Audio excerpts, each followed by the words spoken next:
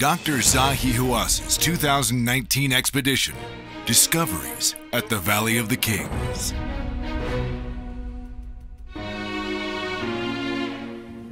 Archaeological Paths presents a video summarizing Dr. Zahi Hawass's research and discoveries in 2019.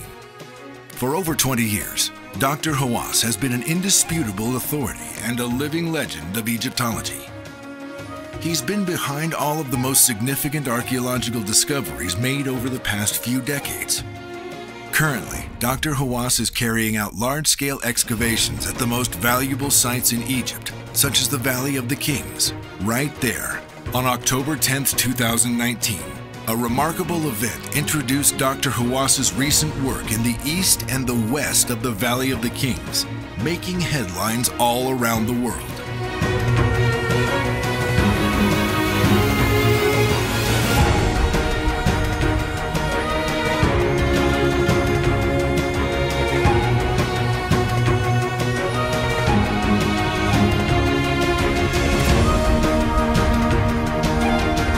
A major discovery, first time to reveal many secrets we found, Cave 65.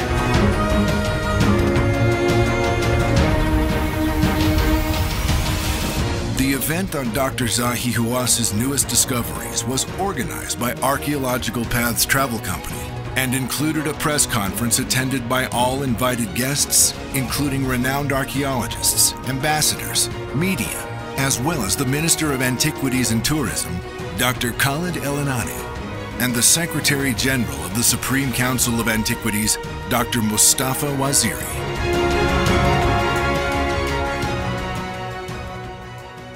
Good afternoon, ladies and gentlemen. Your Excellency, Professor Zahi Hawass, Professor Khalid El-Anani, the Minister of Antiquities, dear guests, media from all over the world, our lovely tourists, who they came from all over the world to attend this lovely moment. In the Valley of the Kings, we still have some royal tombs not discovered yet.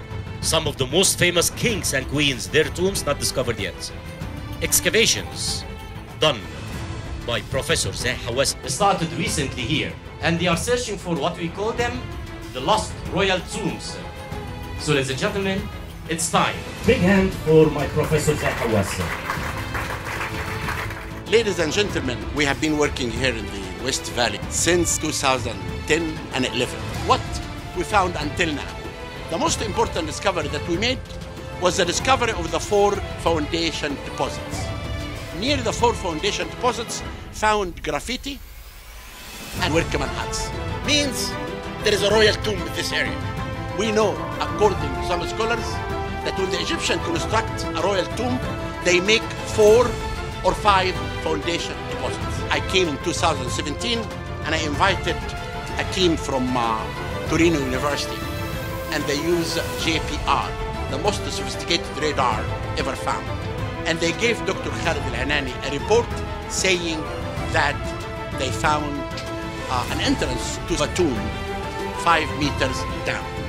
Then when we did announce that, we came here in December 2017, started working until today. We found in this area, for the first time, the first industrial area in the valley. All what you discover in the Valley of the Kings are tombs of royal kings and also workman huts. But this is the first time that you discover the areas for the workmen who really worked for constructing a tomb. We found all the inlays that the ancient Egyptian put in a royal coffin.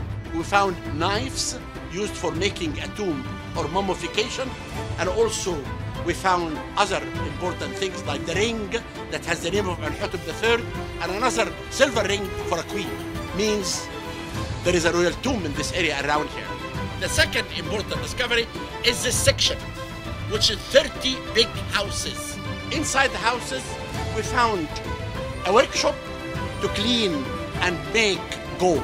This is for the first time, actually, any workshop like this ever discovered. And finally, we found a tomb. When Afifi found the entrance, he sent it to me.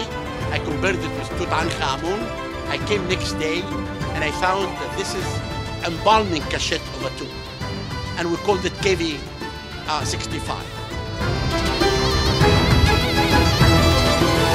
KV 65, this is how it looks like, all the artifacts that we found.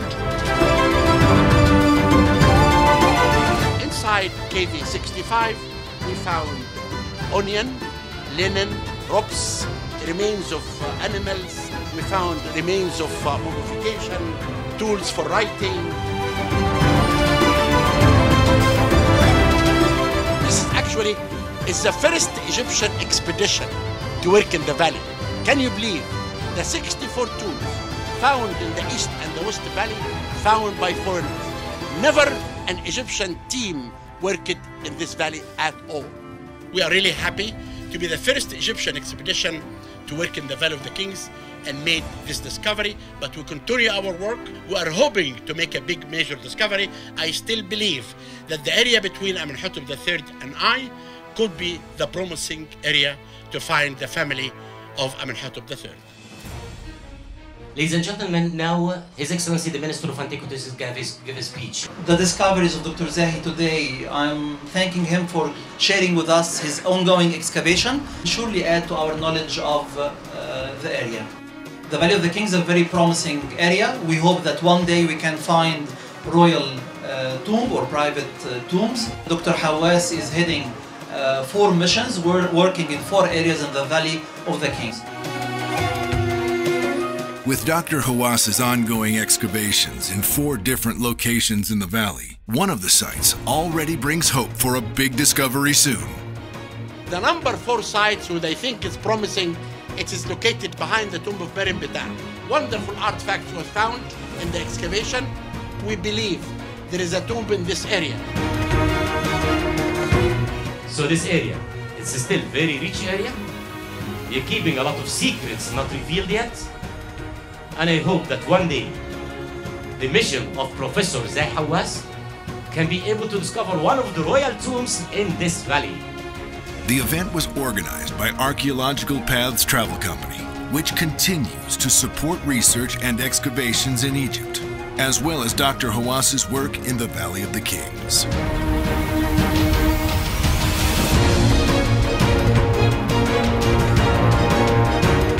Today, I have to thank Archaeological Paths for really sponsoring the announcement of the discovery of the tombs and artifacts in the West and the East Valley of the Kings. They helped us to sponsor and bring all these journalists to cover the most important discovery in the Valley of the Kings. I really think that the name of this company should be written in gold in history. Again, thanks to Archaeological Paths. After this event, one thing is for certain.